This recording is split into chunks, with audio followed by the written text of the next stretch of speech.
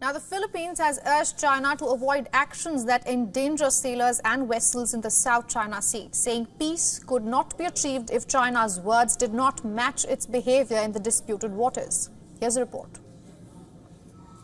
This video released by the Philippines shows Chinese Coast Guard vessels ramming rigid-hull inflatable boats of the Philippine Navy in the South China Sea.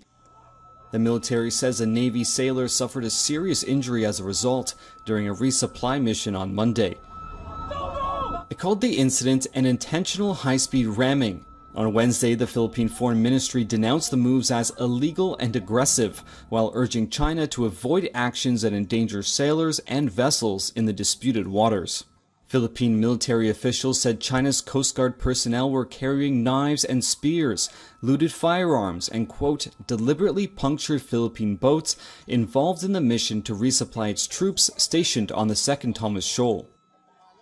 China's Coast Guard disputed the statement. It says the Philippine vessel deliberately and dangerously approached a Chinese ship, forcing it to take control measures. A spokesperson for China's foreign ministry said the measures were aimed at stopping illegal fishing and that no direct measures were taken against Philippine personnel. China claims almost the entire South China Sea, including the Second Thomas Shoal. An international tribunal dismissed China's expansive claims in 2016, but the country has repeatedly said Philippine vessels illegally intrude into the waters around disputed shoals. For all the latest news, download the WION app and subscribe to our YouTube channel.